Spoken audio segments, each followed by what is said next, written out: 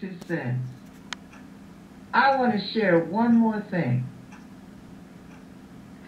Rashad has a testimony about how God has helped him through our counseling sessions. And I'm going to let him tell his own story.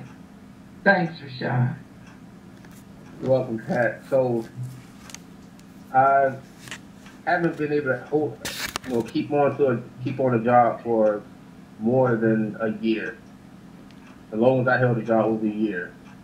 And the job I'm at now, I've been able to hold on to it for almost 2 years now. And I've experienced a lot of things in this job where I know it was a test from God, and I know at times it was a attack from the enemy. Right.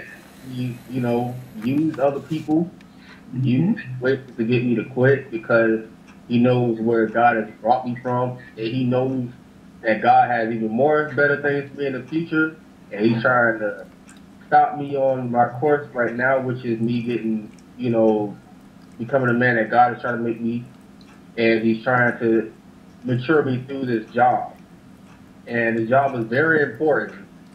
And I want to let y'all out there know, when you're going through stuff in your job, do not quit, because it is working for your good, and God is going to turn it around. The enemy may be trying to use people against you. You may have to, I've been on jobs where I had to come, work with people I didn't want to work with, but I stuck it out. And it's only going to mature you and further grow you in Christ and in life.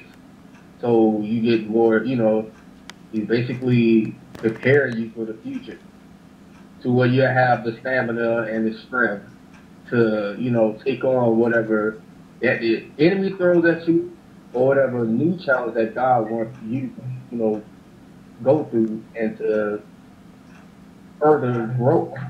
Exactly. And so yeah, that I've had times where it's like anybody else would have quit. Like, no way. Because I have a pretty tough job. I'm crawling under houses, going in attics, and on top of that, I'm dealing with all types of people with different types of attitudes. And it's all by the grace of God and by the strength of God, and by Him having His hand on my life, and I'm able to keep going. Because anybody would have mind or with a head on their shoulders and was like, nope, I'm out. I'm not doing this. And we've had so many people get fired. Wow. Or, just all type of things. And I've even messed up. And my boss even told me, if it was somebody else, Rashad, I would have got rid of him. But because of you, because it's you, Rashad, I want to keep you. That's favor. Yeah. And because of him doing that, he don't know how much he saved me for, God used him to soften his heart at that time. Right. Heart, and to keep me, because they had all the right to fire me because of what I did. And since then, I learned to not do stuff like that, and I be honest with my job at all times. Even when you're doing wrong, still tell the truth. You may think you may get fired, but that makes them want to keep you even more, because they see that they can trust you. Right. So, like I said, I've had people talk about me. I've had people try to, plot against me, talk bad about me, try to make the boss think I'm not doing this and that. And now, God got it to where my customers have been calling into the office and telling the office that because of me, they're staying with the service. And because of me, yep. And because of me, they're gonna what you call them when you request somebody else, you tell somebody else about the service. Oh yeah, you recommend. You're giving out yes, referrals, right? Yeah, the lady told this one customer, said, I'm going to recommend you, and I'm going to get my other houses, my other friends into it. And wow. Yeah, and they've been getting a lot of emails. And when they send out the email, the whole company sees it. So everybody in the company is seeing it, and they're able to reply to the email and say, "Oh, good job, Rashad." You know what I mean? So if I would have quit this job, I would have missed on all these blessings. That's right. And levels of growth. Exactly. And it's teaching me endurance. you know, stamina, endurance, you know, 'cause even when it gets hard and it gets tough, listen, man, time I wanted to leave, like, I wanted to, like, I was so close with God. It's like that's the thing too. Every time I was about to get in trouble or something, God always either like made a way for it. And it's like, how did they? Like, I should have got in trouble. Like, how am I not?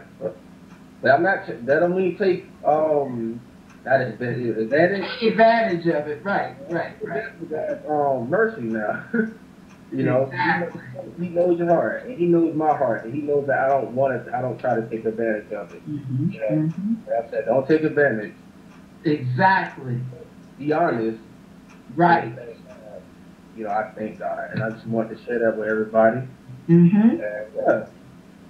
Thank you, Rashad. I really appreciate it. Listen, you guys, the reason I bring that up, a lot of times we don't realize how we sabotage our futures. We don't understand how we allow our mouths, our attitudes, our issues get in the way of God working on our behalf. But if you can learn that when the Bible says, don't be weary in well doing, for in due season you shall reap if you faint not. Well, listen, let me share real quickie with you about me.